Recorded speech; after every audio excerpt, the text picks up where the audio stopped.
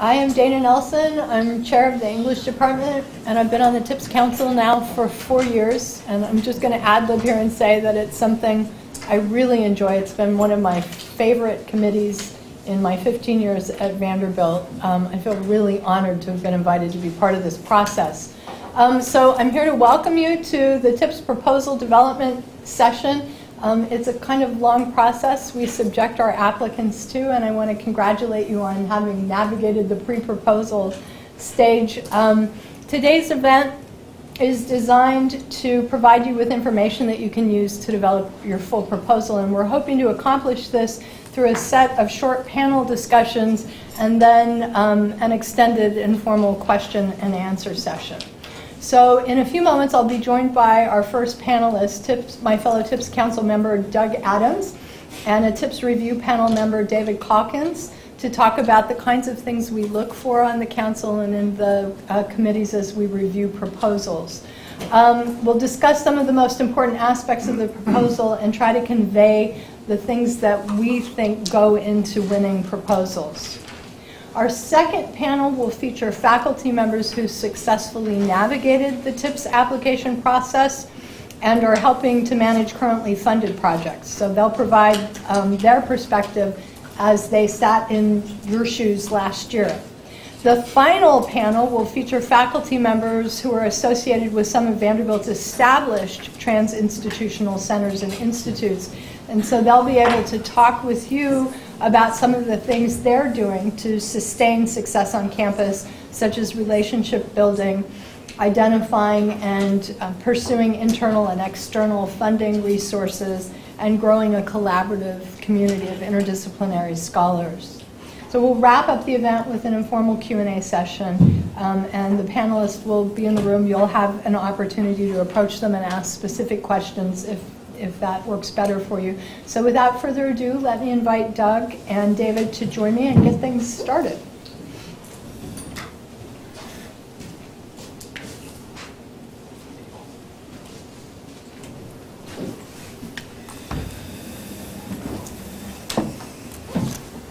I don't know who's going first. Christian? Do they know?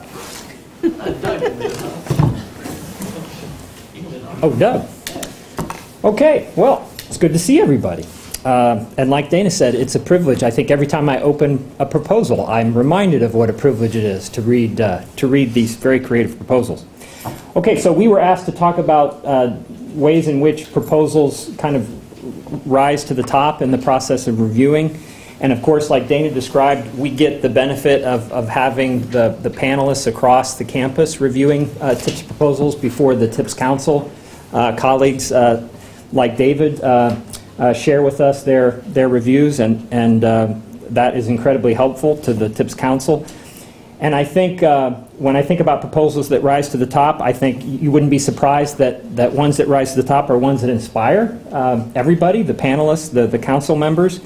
But I think what makes the process of TIPS a little different is that these are proposals that don't just inspire maybe you in a discipline, they inspire everybody around the table. And I think those are very special kinds of stories. And so being able to convey it to a non-expert is something that I think makes the TIPS process very exciting and a great opportunity at Vanderbilt.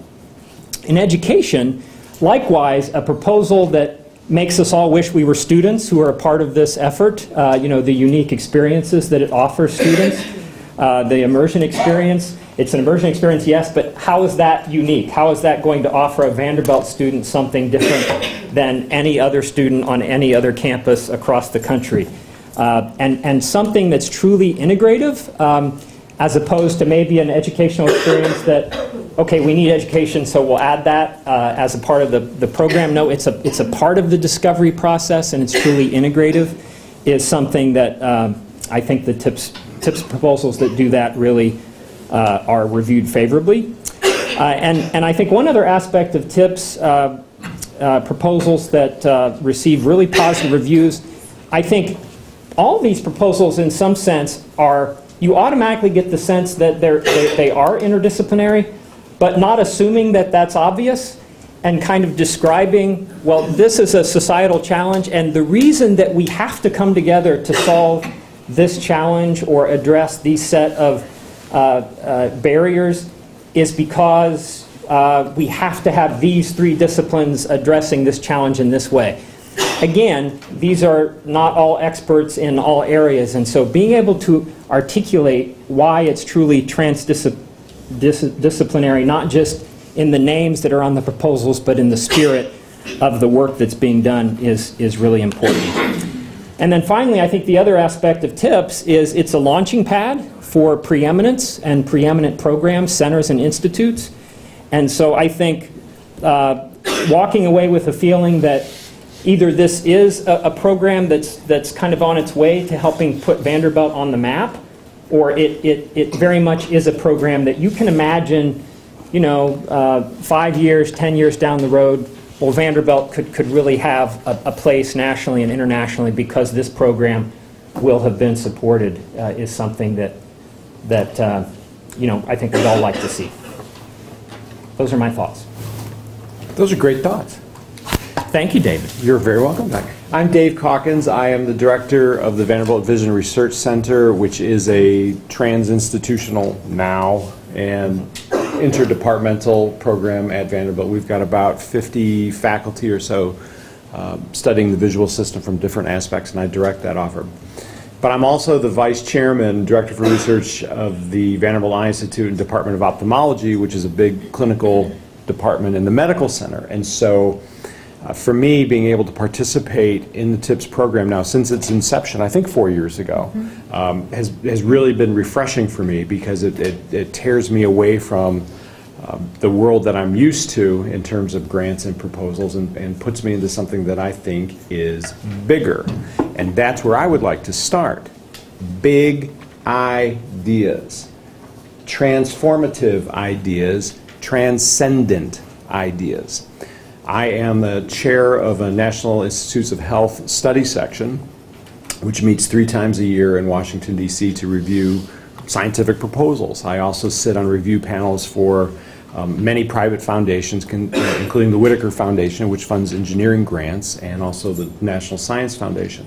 And if I see a proposal that would be considered appropriate from one of those very highly focused, siloed panels, then I don't score it well, because it should be going to one of those panels. And so what I see very often in the less successful TIPS proposals are proposals that really are, well, look, I need this for my laboratory, or I need this for my department, and so this is a grant that didn't do too well, so I'm going to spin it a little bit and put it into TIPS. And that's very, very transparent. And you'll notice that for those kinds of proposals, the educational aspects are really throw-ins. And you can see that it's a throw-in. And they'll take a nod off to underrepresented minorities sometimes. They'll take a hat off to international global health issues and things like that. And they don't do so well. And so I think when you write your proposal, you really have to challenge yourself to think outside your comfort zone and ask yourself, what is the bigger value, the value added of the idea that I am proposing? And is it truly going to be transcendent or transformative? And is it truly a big idea? And finally, if you put a team together of different experts across different departments, institutions, make certain that your proposal spells out in no uncertain terms what their roles are, so that we can see they're not just throw-ins or a hat off to interdisciplinary work. And I think that is really, really, really key. There has to be a path forward, and there has to be tangibles in the proposal that are easy to detect, and the value of the links between those tangibles ought to be apparent. And I think I'll stop there. Great. Now, Krishna, may I ask you, can we do, we're saving all the Q&A for the end? If you guys want to open it up. Let's do it. Because we've got a few minutes in our 20-minute segment, so if anybody has specific questions to direct to David or Doug or me, I'm happy to field questions too. For the educational component, does it need to be specific to students, could it be medical students or graduate students, or what about community involvement in education to patients?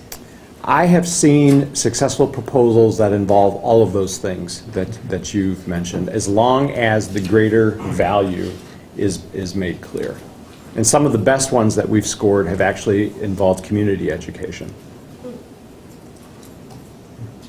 Make sure it's not a tack-on, though. And, oh, yeah, we'll invite somebody through a website to come. Yeah.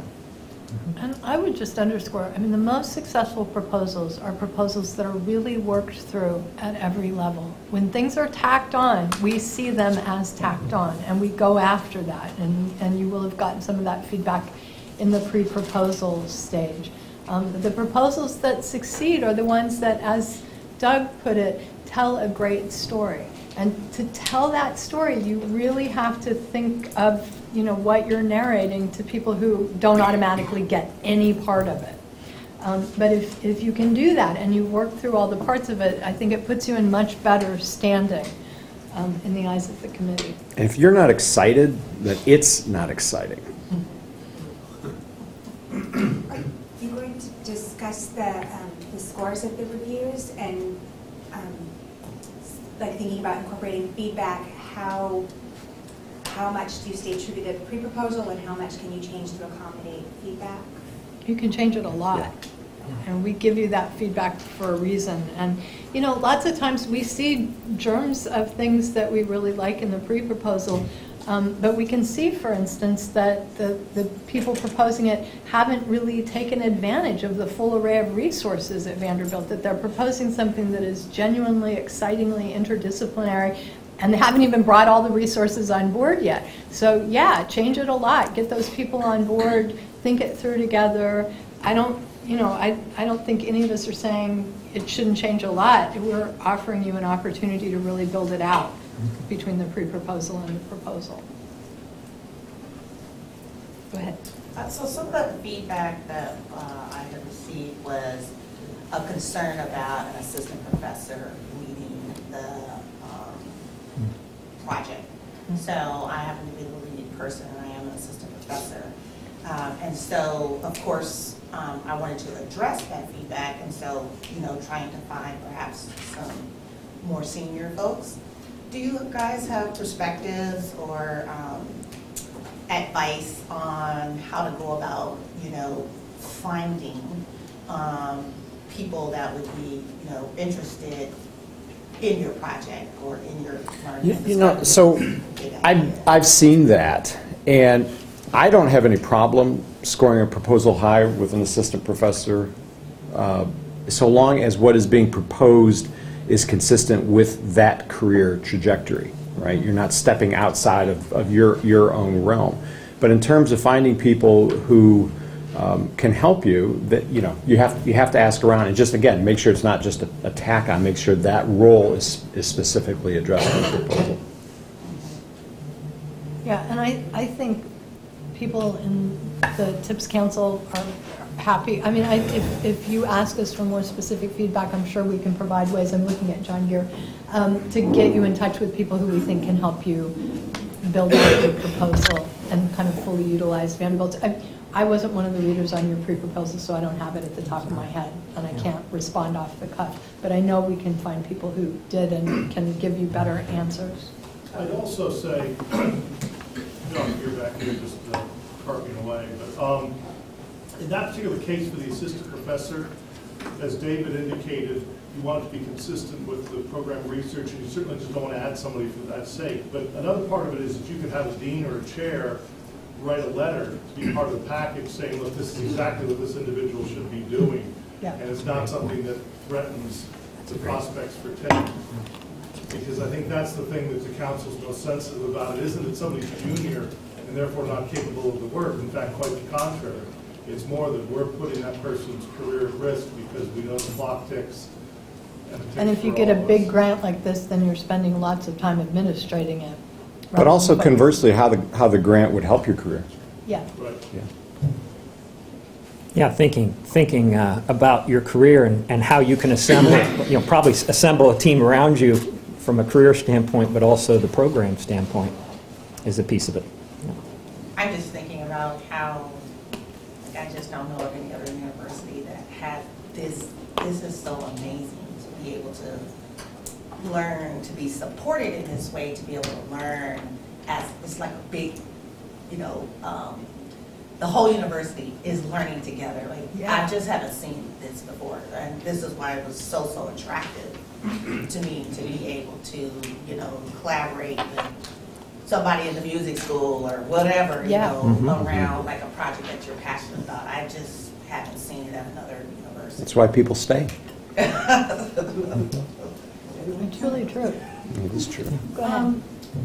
We didn't, our proposal actually did not get very much feedback at all. And I mean, amongst ourselves, we were kind of like, how did we even get to the next level? Because we, you know, it was really hard to read what the thoughts were. So who should I contact you to get more feedback? I think you can contact any of us. I think you can contact Christian or Skylar or Sally, and we'll get together and come back with. Well, for that, you're Professor Rainey, right? I am, yeah. So I thought so. You might contact Sally. Robin Fountain because he had some really good feedback. Who? Robin Fountain, Christian, am I getting that name right? Yeah, no, you got it right. Right, so he had some good feedback Yeah. and He's very really helpful. seemed to know what that greater mission and vision was. And so I would reach out to him Yes. directly. And I would like to just say that we do not just read these proposals skeptically. And there are any number of moments where the actual readers of the pre-proposals will not rate it very highly. And somebody else at the table will say, I know the people working on this, let me tell you. And then they'll persuade us the proposal goes forward. So we actually really do read these proposals creatively and supportively. And if you don't have the level of feedback that you want, checking back with us and asking us whom to contact is a really great move, because it may well be that the people who read your proposal weren't totally getting it, but other people at the table did, and those other people, I said at the last meeting more than once, you should have been writing all that down to give back to those people for feedback, because that will help them make a successful proposal. When you're reviewing a proposal, silence is deafening. And so when I write very little, it's simply because I didn't get excited. And so what I would do, and that's what your intuition is telling. Your intuition is telling you is that something is a muck, yes? Yes. Yes, exactly. That people didn't understand or something. So take a critical eye to it and say, have I excited the reviewer? Is this exciting? Am I excited? And contact. Yeah, generally just you can reach back out to that tips email, which was the Skylar Turin, and she can help you, she can one, give you some of the feedback. That was in the meeting? Yeah. And two, You want that if feedback. she thinks there's someone that you might connect with who would be more appropriate to give you some additional feedback, she can help you in that way. Okay, thanks. And I assume that offer goes for all. Of course, that's why I said Everybody. tips email, yeah. Just Yeah. the email that you got your letter from, just reply back to that, and that'll get to Skylar.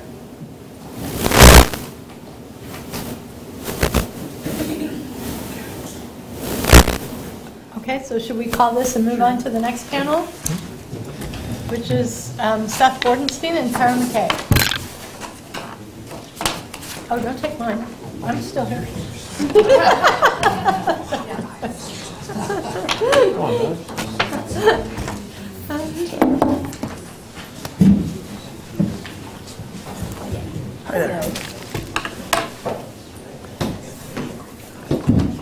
So, on to panel 2 with people who succeeded last year in nailing down one of these. And I don't know which of you is designated as first. So. Sure. Okay, so how many of you are TIPS applicants this year? Most of you? And how many of you are moving on to the full stage? Okay. Most of you, okay. I say that because I've gone through the TIPS process 3 times, so I know what it's like to get to the pre-reject, or go to the full, then get rejected, and then go to the pre again, go to the full again, and get rejected, and then ultimately get it funded. And so persistence is a factor in all of this as well. Appreciate it. So I'm Professor Seth Bordenstein of the Biological Sciences Department, and I direct the Vanderbilt Microbiome Initiative. And this goal is to blend Vanderbilt's basic translational and clinical endeavors into a world-class research and education enterprise on the microbiome and the various disciplines that contribute to that. So the microbiome are just all the microbes that live in and on our bodies or any animal or plant, etc. And it's gone through a few years of twists and turns. I'd like to give you the scope of what I was experiencing during this 3-year process. So what was it like to bring in diverse groups? You've probably all gone through this by now, and I think it's pretty easy to bring in diverse groups. Across the campus, there's a lot of enthusiasm for the TIPS program. So I think Vanderbilt's values shine through this process. As soon as you send an email to contact somebody, you usually get a positive response, okay? So that's exciting that it's seen throughout the campus. So what stood out in the proposal that made it successful? Ultimately, it was, as already said, trans-institutionality. And I also think team commitment has to be clear and evident to the council. Because some of the things that were positive throughout our reviews were this team is clearly involved in this area of research. And so I take it that they valued seeing that. And if there were any potential risks in not seeing that, I suppose that would not be viewed favorably.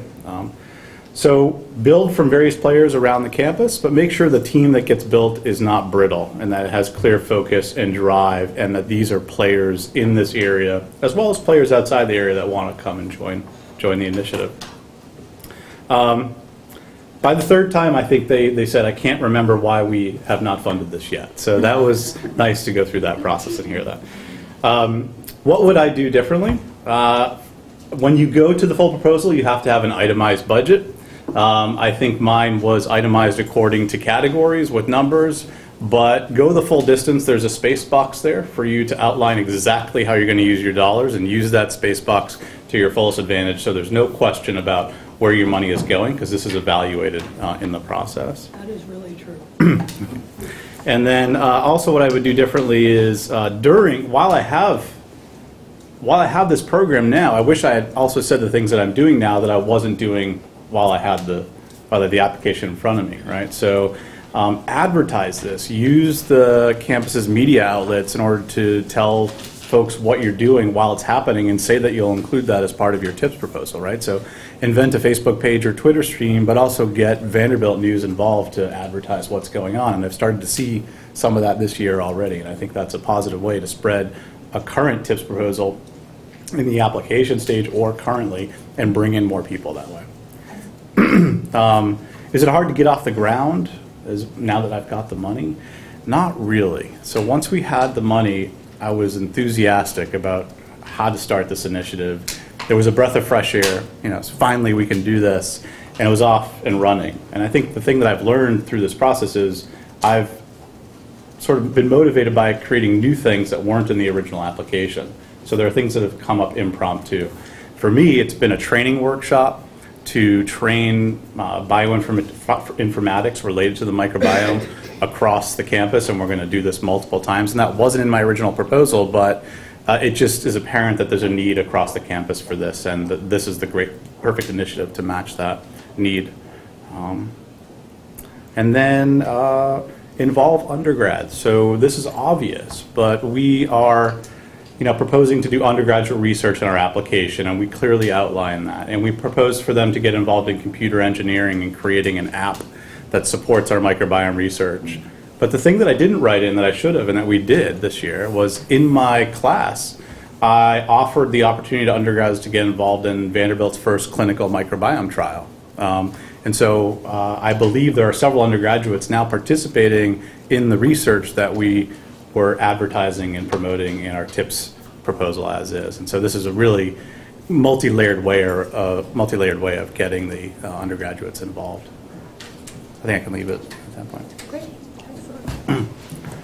Hi, I am Tara McKay. I'm in the Center for Medicine, Health, and Society, and I'm a sociologist. And like Seth, I think the project that I'm on actually started out with a failed proposal as well. So when I kind of first started here, there was some motivation among a few senior people in sociology and economics and Peabody to bring in or to create some intellectual community around population studies and demography. And so I was one of the junior people that they brought in as a participant on creating that proposal.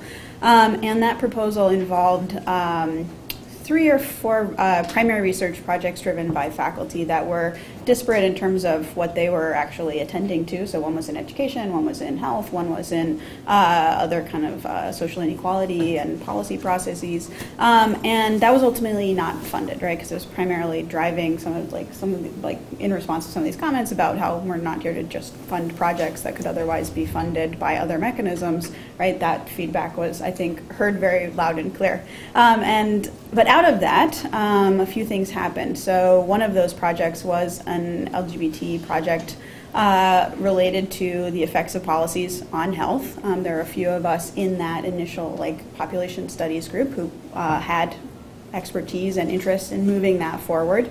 And we kind of now had this critical mass of faculty across schools that could do some of this work. We had a pre-formed group and network that already had some motivation to work together regardless. We had submitted other foundation grant proposals, and it looked like we were in the running for that. Ultimately, that did get funding, and so was able to move the research along. And so when we put together this TIPS proposal for the LGBT Policy Lab, we didn't have to we had a good, strong foundation for that. We had the research funding piece already that didn't need to be included in this TIPS piece, and we were able to kind of use that money then or the budget then to think about other ways that we could engage with the campus and engage with students, and provide other smaller pockets of money for research support for grad students and undergraduate students to engage in some of that research.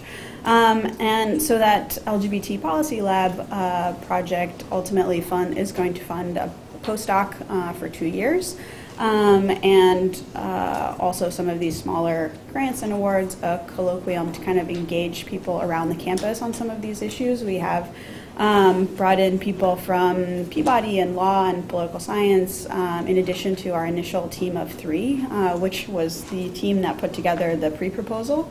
And one of our biggest pieces of feedback on the pre-proposal was get more people. So that was actually kind of difficult because there aren't actually just finding people who are going to engage with LGBT policies or other policies related to gender and sexuality is just a little more difficult around campus. But ultimately we found we now have this proposal of 11 people, and I don't think they were just tack on people. I think we made a good case for why these were the right people, and really spent a good month, December and that January period, where what's you're putting this together, really networking and trying to engage with people around what they would contribute to this project. So we did spend a lot of time really building out the right people. We included people from law, since this was a policy project and proposal. That was key feedback that we got. You need people who are also working on policy besides the economist, the sociologist, and a health policy person. And that also drove the inclusion of political scientists as well. And then thinking over some of David and Doug's comments around what makes this exciting, we actually spent 3/4 of the page of that proposal on what this policy lab is going to bring to Vanderbilt, why that's novel, reviewing other kind of related or similar centers at a few other universities and how we were actually different. And then we spent about 2/3 of a page on our sustainability plan, what our funding might look like in the future, what kinds of things that might set us up well to do later. And in relation to the roles, in terms of all of these new people we've added, we spent about a page actually detailing why these were the right people. So I think those things played out well ultimately. We were also asked to kind of indicate a few challenges in terms of getting things started. And so the one kind of thing that had come out of our project once it was funded, I mentioned this money was or a lot of the money was going to a postdoc. Well, when you find out that you're hiring a postdoc in April, May, or June, hiring a postdoc in April, May, or June is hard. So we ultimately kind of worked with the TIPS group to, and other executive people there to push back the timing of that hire, because we got one good applicant who was fine, but we weren't super excited about in terms of what they were going to bring to the project. And so we're now doing that search right now as a first year, and pushed most of our spending on that project for the following academic year and the year after. So we actually just pushed the timeline by a year. So I think that's been an important thing to think through. Like, if having a graduate student or a postdoc involved in some of these projects is important to you and your proposal, then figuring out how you're going to find them and pay for them in the interim, I think is maybe worthwhile to spend a few minutes thinking about. So we have a few minutes before our 20. Is that, anybody have any questions for the panelists?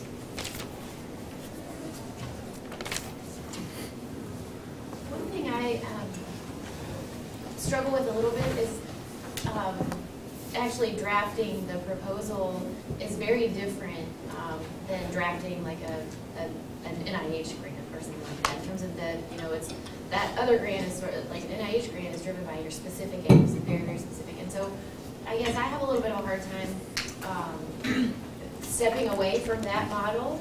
And so I guess my question would be, certainly you want to be specific about what you intend to do and how you intend to do it, but so many of these other components of the application are just as, if not more important, in terms of the trans-institutional nature and making it very integrated and things like that. So I guess, do you guys have any suggestions for how to strike the right balance between science and methods and specifics and sort of the bigger picture under that umbrella of the trans-institutional nature of it? Yeah, as a scientist, I thought this was sort of the opposite of how I'd go about writing a grant, right? So it's the bulk of it is on the vision and how it can all come together rather than the mechanics of how you're going to operate that vision, at least in a science proposal. Because if I start outlining the methods of how we're collecting samples and how we're sequencing them, I think that's just not going to hit the right chord. It's going to waste precious space in order to describe why this is a trans-institutional endeavor. So I think you got to flip it a little bit on its head in that regard. Maybe you can offer which are the specific sections you're referring to in this regard to give a little bit more specific answer. But really, it's just I feel like the panelists have given sort of great advice on how to kind of capture the spirit of the program in the application. But it's just I just struggle with in the actual when you're proposing how you're going to accomplish it. Because we did get one comment on our proposal that it's unclear how you're going to carry these out. Like, you need to be a little bit more specific on what that is. Yeah. But I'm like, how specific do we need to get? I'm used to being super specific, and then I'm just having a hard time envisioning how specific it should be in terms of the analytical methods and the laboratory methods and that sort of thing. I think that's more a question for the strategy. What's the strategy? Yeah. Not the method, what's the strategy? Yeah. Do you have an answer to that question? How am I going, what is my path forward from A to B to C? And if you can make that clear, the details are not sorry. We know you know the details. That's a given. You're here, right? So we got that. But if you say, oh, I want to get to C, and here's what we're going to do once we get to C, but you don't tell us how you got there, then that's a red flag.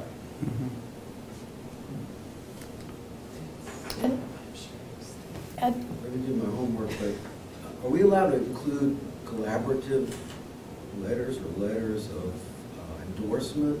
So, for example, we organize an undergraduate program that involves several departments.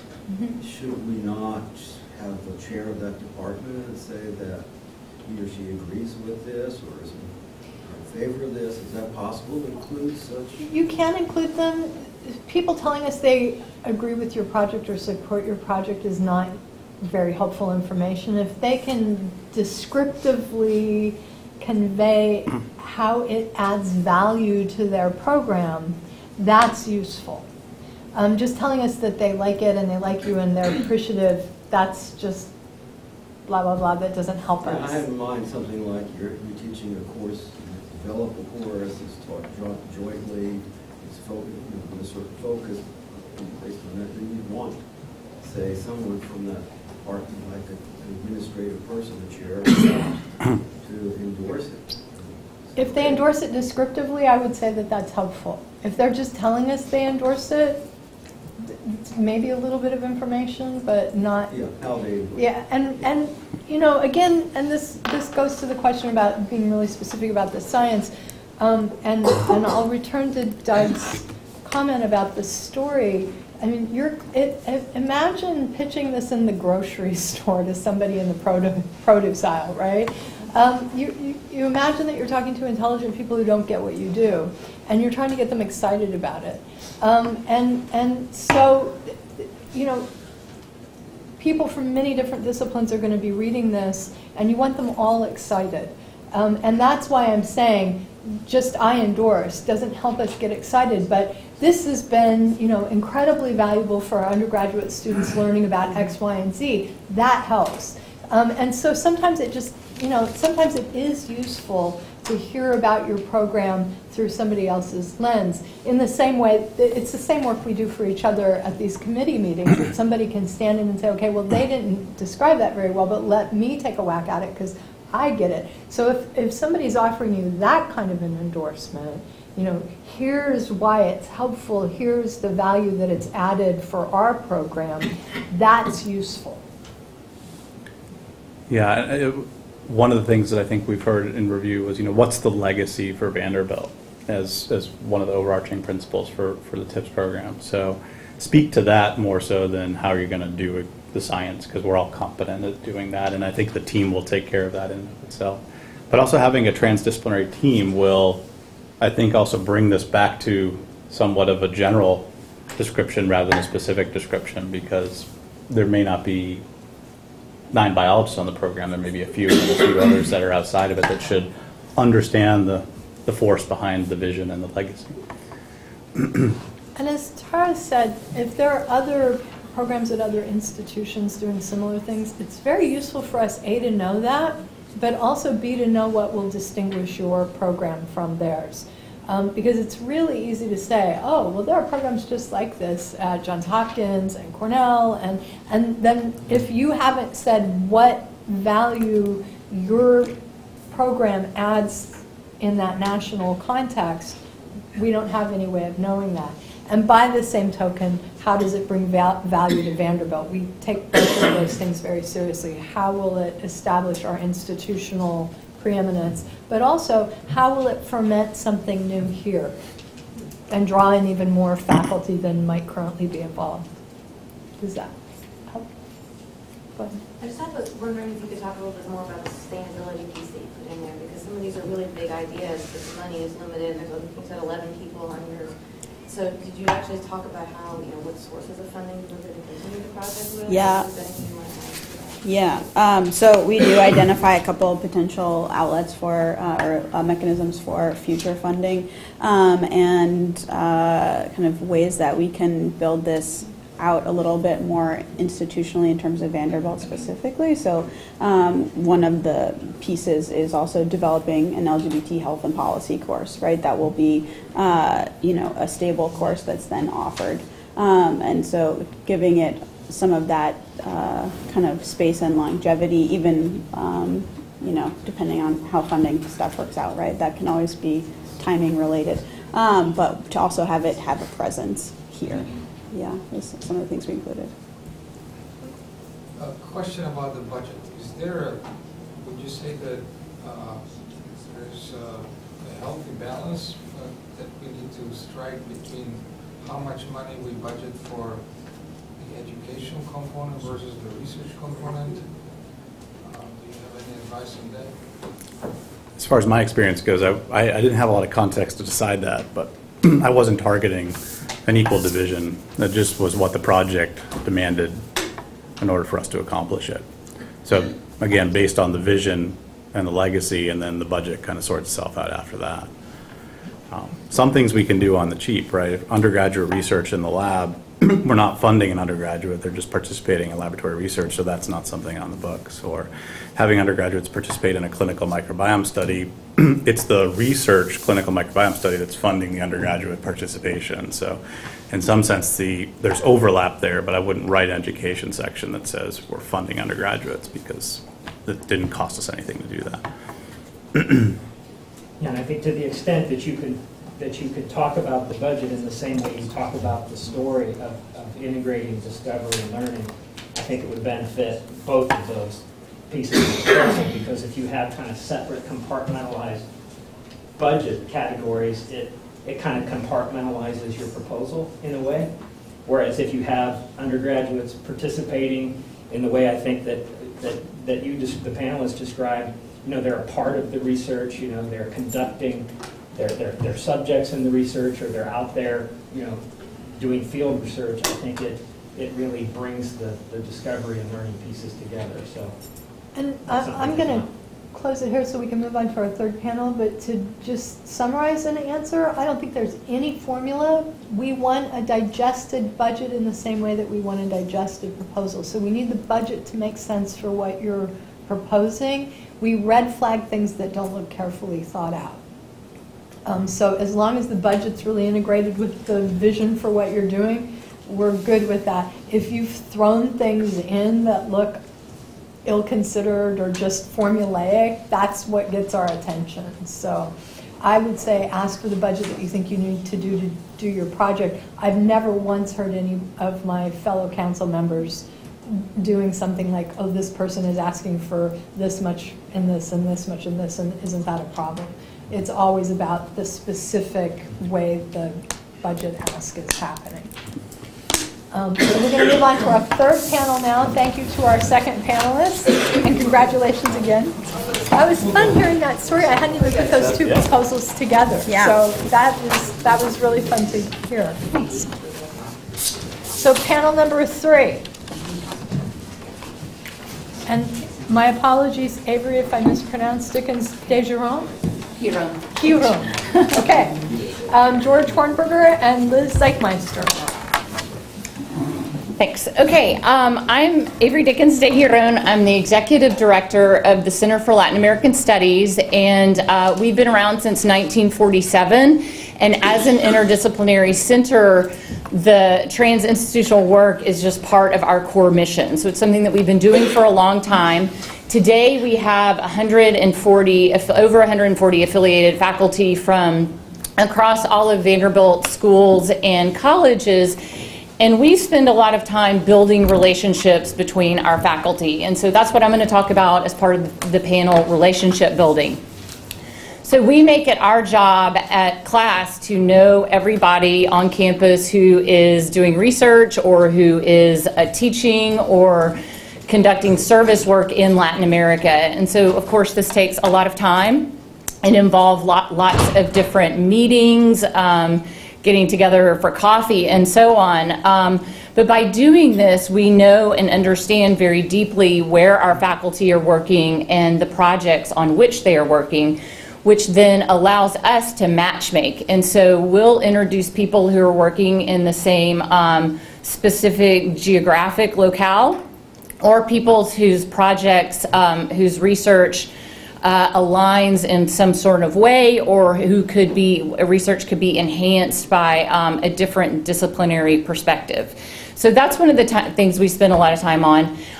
We found that the most successful relationships are based on projects that, and this was referred to in the previous panel, that align with all of the primary investigators' primary research. And so instead of trying to come up with something new, we really look for existing synergies and try to bring people together based on these existing synergies.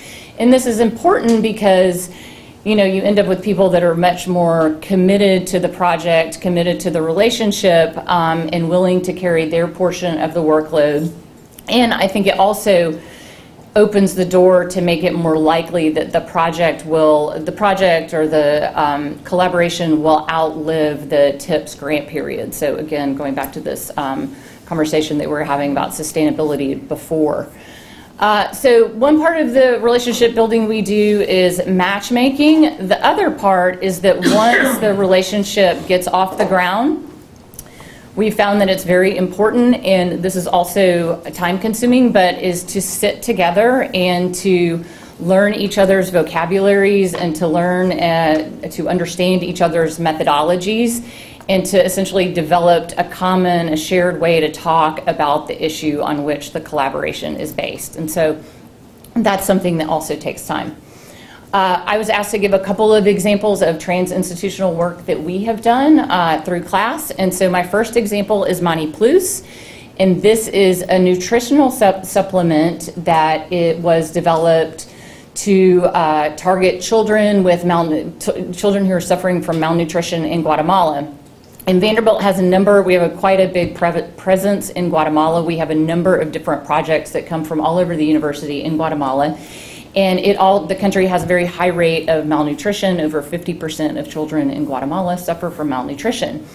And so this project was started nearly 10 years ago now, and it was initially led by faculty from anthropology and business, but as it grew, it really expanded to include faculty and students from across the university. And so we worked with faculty in medicine and nursing to help formulate the product. We engaged business students to help develop financial models and really come up with a business plan for the distribution of the product.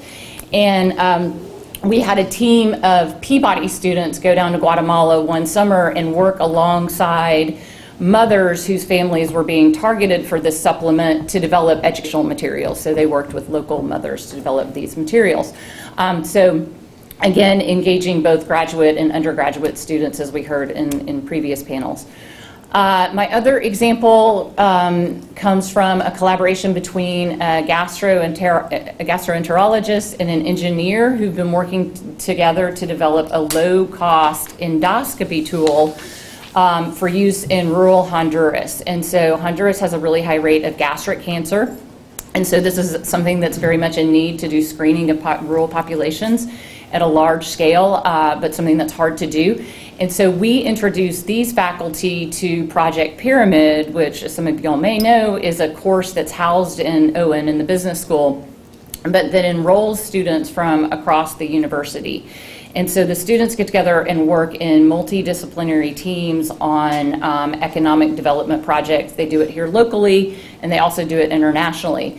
And so we had a team of Project Pyramid students go down to Honduras and work with a local nonprofit there about how this tool could be implemented within their currently existing models of community health support, which they're doing. And so this project is still ongoing. We're hopeful that they adopt this as part of their regular practice. What I think is interesting and important to mention about both of these examples is that they're both international, so they show that I think trans-institutional work lends itself to international projects. I also think international projects serve as fruitful grounds for trans-institutional initiatives, so they kind of go hand in hand.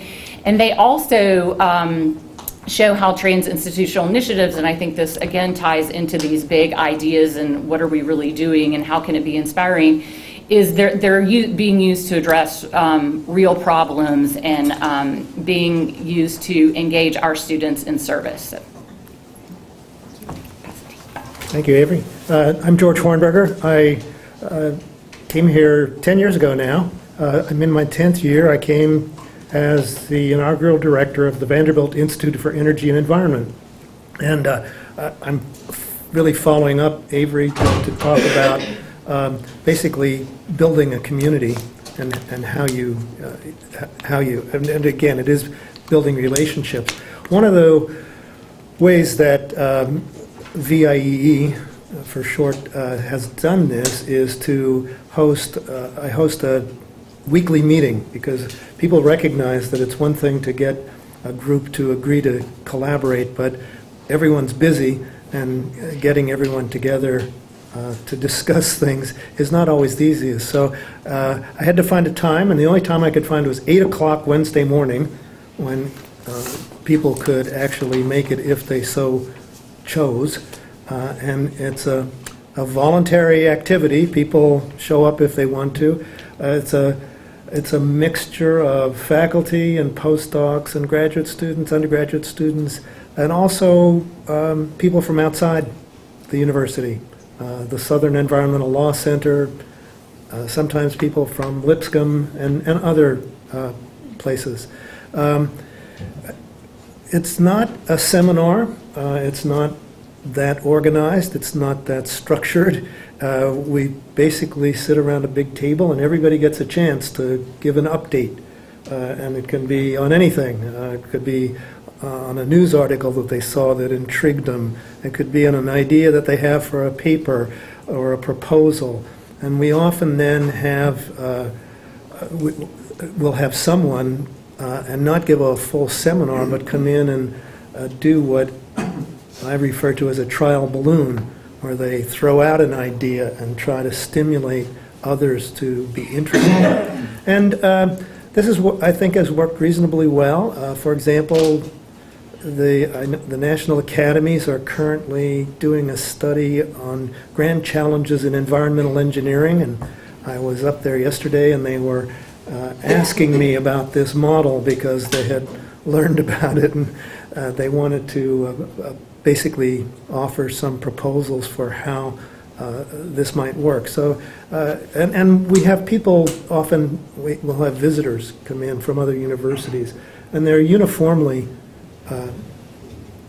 well, maybe amazed isn't too strong a word, but they would like to bottle it and take it home to their own universities. And I tell them that I have no prescription for bottling it, but for an ad, just to tell you that I think it is successful. This is a note that was passed around by a graduate student who is going on to do something else now. And she distributed it at the VIE meeting at 8 o'clock this past Wednesday. Dear VIE, thank you for an incredible 5 years.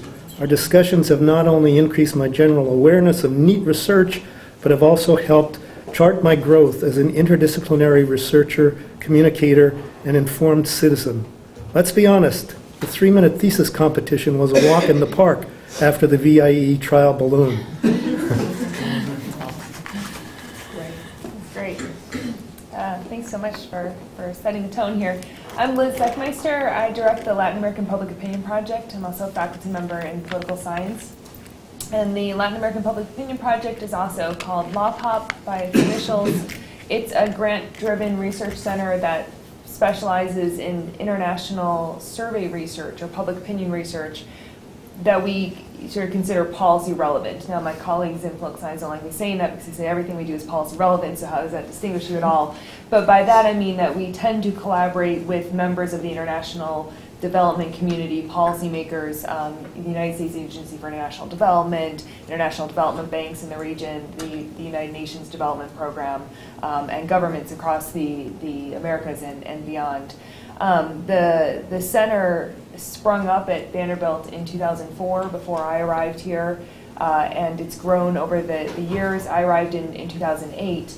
At that time, it was still a fairly small center, with very little in terms of staff support, but a pretty active research program.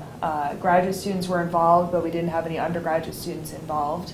And we've grown to the point where we have 8 professional research staff working with us full-time, 15 affiliated graduate students, about 30 undergraduate student researchers involved each year with us in different ways, and a number of different collaborations and connections with faculty across the campus.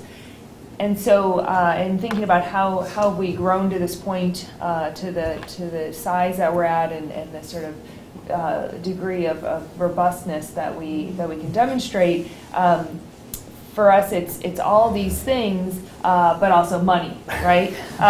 So we've been able to grow in these ways because we've been competing in different competitions for more projects and more support along the way, with that support coming from a diverse set of sources. So sources on campus, government funding, these funding sources like the United States Agency for International Development, but also the National Science Foundation and others, funding from the international development community, foundation funds, funds that come in from collaborations with other scholars outside of Vanderbilt. So we've taken Ford Foundation money that someone else has secured at another institution, and we brought it here to apply it to our research project after demonstrating that we could sort of do something better in terms of realizing a return for that individual in their research project than they could do on their own. So by collaborating with us, they would get a bigger bang for their buck, and we brought the money here and supported the project. And of course with support from Vanderbilt. So how does one get money? The way I think about this is that successful centers return many different types of sort of outputs, value addeds, across many different dimensions. And that's important because, well, so for two reasons. One, it makes the center more robust to shortcomings in any given one area, right? So maybe that you have a great idea for something to pan out and be the core of your center. Well, what's your plan B, right? So we always have a plan B, a plan C, a plan D, and we're actively pursuing them. So it's not that we're pursuing one at a time, but we're trying to realize successes in multiple areas in as many different ways as we can. And the other reason that that's important is that it allows you to make different cases to different funding institutions, because different funding institutions care about different things. A successful center has to constantly justify its value to those who support it. And so successful centers seize on opportunities to make a difference, and they document, and we document and document and document and report on successes. I have had to recognize over the years that what I prioritize or value in a research project or in a center is not always what others find the most interesting or the most valuable part of it. And that's okay, because there are, like, you know, these multiple rewards that we can realize from centers. So I thought I would just quickly say a few things that I think we've done that have been successful along the way. One is that we expanded our undergraduate involvement. So as I mentioned, when I arrived here in 2008, there was no undergraduate involvement in the research center. That seemed to be a loss from my own perspective, because I recognized the undergraduate students here as terrific, and they are, so they're incredibly valuable. But by engaging them, then we gain a value added, right? So we can justify ourselves along that dimension to the university when we apply for internal funding. We continue to engage graduate students. Of course, we care about that as well here. We've also extended ourselves as a resource to the rest of the campus community. And so I will take the opportunity to plug this. We are a survey research institute. So for faculty who are working on external grant proposals or projects where you need help with questionnaire design, sample design, field work, analysis, we do all of this, and we're pretty good at it. So we engage in collaborations with others where the research that we're doing is not ours, but theirs, and we're a support input into it. So those are two ways that we've, I think, been able to enhance our value on campus. In terms of thinking about external funding sources, as I mentioned, we've sort of meticulously tracked the ways in which we have an impact. So we take care to track use of our data and outputs, use of our data in dissertations, references to our data or reports in publications that we generate here, publications that are generated elsewhere, any type of report, website hits. So you can get Vanderbilt's webcom center to give you the analytics on your project's website. So we track those and keep those on hand so we can put them into reports. We track media mentions. We built out a social media platform to have over 4,000 followers on Twitter.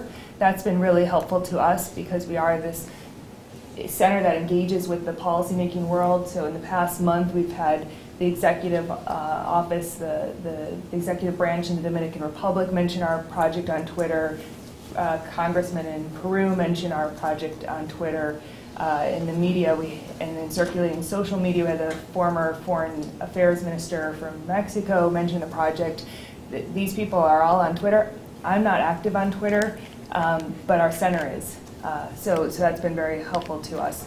And it's been really helpful to demonstrate our value to foundations, right? Because they want some type of heuristic, some type of cue or proof that you are relevant out there in the policy community. And that's been one way that we've been able to do that. So just to say that in terms of looking for funding and thinking about it, don't just think about the different types of funding sources that are out there, but also the different ways that you can build value added into your project in many different ways, so that you can find these different ways to appeal and document from the initial, step one, all of these different ways that you might have impact, so that you can show growth in each of those categories over time. That's actually really important. So one of the things that I had a note that's in my notes that I didn't bring was to mention the word metrics. Mm-hmm. Metrics, metrics, metrics. Mm-hmm. And a lot of times during the reviews, we see these great ideas and we don't know how the investigators or team are going to measure their success. And so when you leverage what you've done with your TIPS proposal for additional funding later on, those metrics become incredibly important. I think Liz just did a terrific job of summarizing some very important tangible metrics. Yeah. And I would just add to that, we get so many proposals where they really haven't tried to think through what actual gauges of success would be. And so people will say dopey things like, we'll count how many people are going to come to our center. So one person coming is a count, right? What does that mean to us, right? How is that a measure for success? So spend a little time actually thinking through what will be satisfying, meaningful, visible measures of success. You have to assume that you're going to be funded. You have to play to win as opposed to playing not to lose. And when you play to win, when you include metrics like this, and you're telling us that you're confident that this thing's got legs in the long run.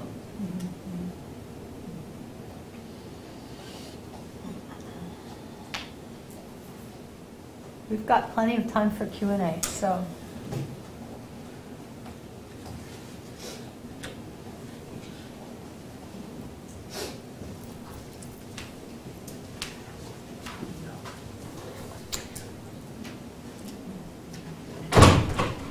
I'm looking at my notes. So is it genuinely true that we're questioned out? Anything that any of the panel participants would want to throw in, having listened to everybody else speak?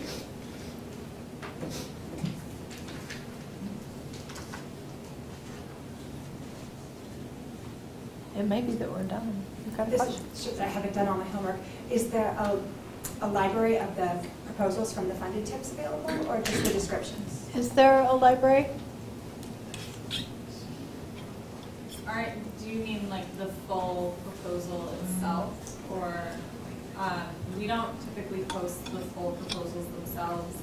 If you are interested in looking at one that is well developed, we will reach out to a faculty member and ask if they are comfortable with us sending that on to anyone, but we don't typically post them because they have things in them like their budgets, which we don't try and advertise. Right. Sorry, without the budget. Yeah. And I'm imagining most people would be happy to share. Yeah, usually when we ask, they're happy to help anyone out and have that flexible. Part of what's so much fun about this is how it builds collaboration.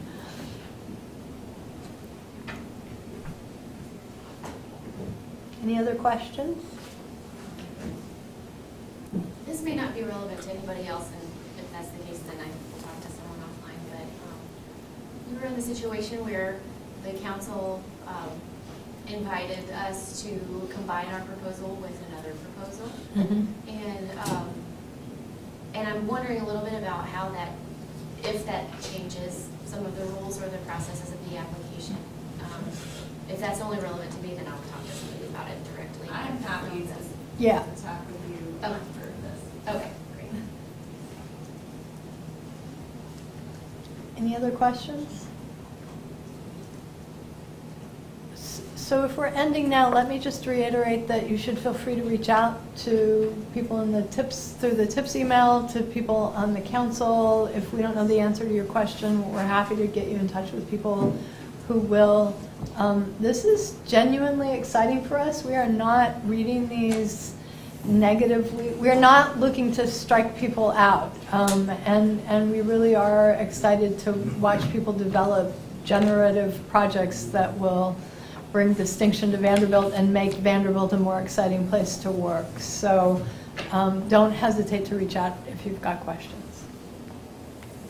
So we call it? Thank you, everyone.